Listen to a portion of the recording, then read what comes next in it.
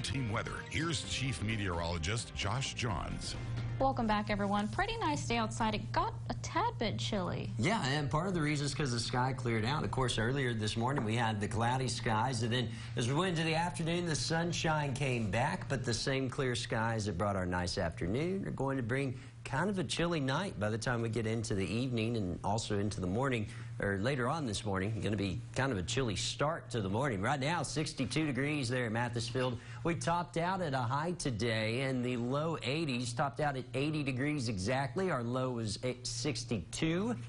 The warmer low, of course, because we had all the cool front move through, and our average was 81 and 56, record 97, and it has been as cold as 37 on this day in 1917. We were at 62 earlier, got up to 80 today, now again right back at 62. But as we go into the next few days, it's going to be another nice day pretty much tomorrow. Also on Thursday, I'm expecting another day much like today, nicer, but rain chances are going to come back. We've got the latest on Hurricane Michael and a big shot of fall that's on the way. Got a few flood warnings to tell you about first. That one down there that was in effect for the Llano River, now not in effect for Junction. It's still flowing downstream towards Mason, and part of the reason is because it's fallen below flood stage by now. Although up in Coke County, we still have that flood warning. That runs until 11:30 on Wednesday, and it's because we're seeing moderate flooding climbing up to 18.2 feet, which isn't on the 5th highest level or anything like that, but it's enough that's going to cause some minor lowland ranch flooding, maybe flooding some equipment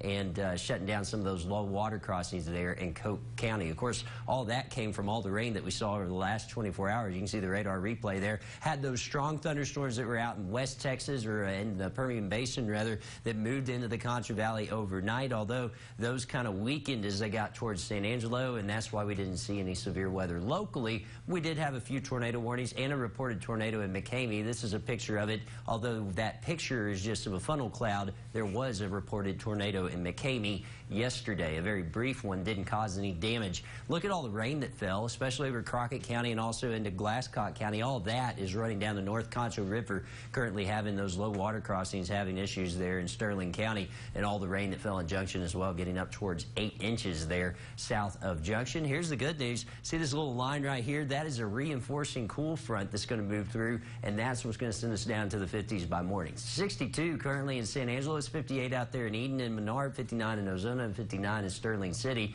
Dry air sweeping on in. Those dew points still in the low 50s. They're going to be cooling off into the 40s by the time we get into tomorrow. And also, those winds starting to die down a little bit, but they'll kick back up out of the north as we go into tonight and that cold front passes. Even some frost advisories up there in the Panhandle. That is some cool air. We aren't going to get the coolest part of it. We're going to get a nice shot of it. Dry air sitting overhead. That means nice weather for a while until this next system comes in. That is Tropical Storm Sergio in the Pacific. All of that moisture is going to be sweeping in as we go into the weekend, potentially bringing back the rain chances for the weekend. Meanwhile, our eyes continue to be on Hurricane Matthew. Hurricane Michael. Here's the latest on Michael. Matthew was last year. This is Michael. 220 miles south-southwest of Panama City, a Category 3 storm.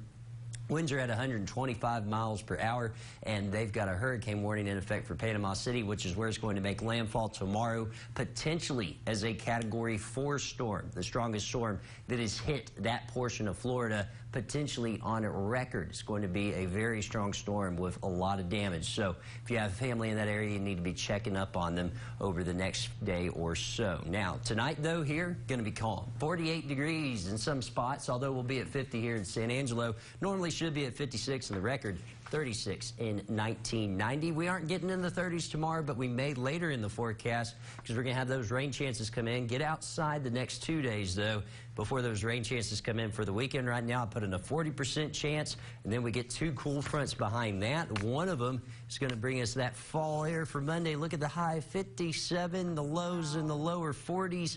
We may pop down into the upper 30s Tuesday morning in some spots. That's going to be a nice shot of fall air that we haven't seen just yet. But tomorrow, going to be a beautiful day. Get out and enjoy it.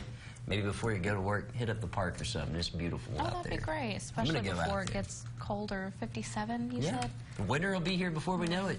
You're absolutely right. There's only barbed wires between us and the cool air, and it's going to sweep on through eventually. Absolutely. All right, thanks, Josh. And coming up after the break, take a look at new products revealed by Google today.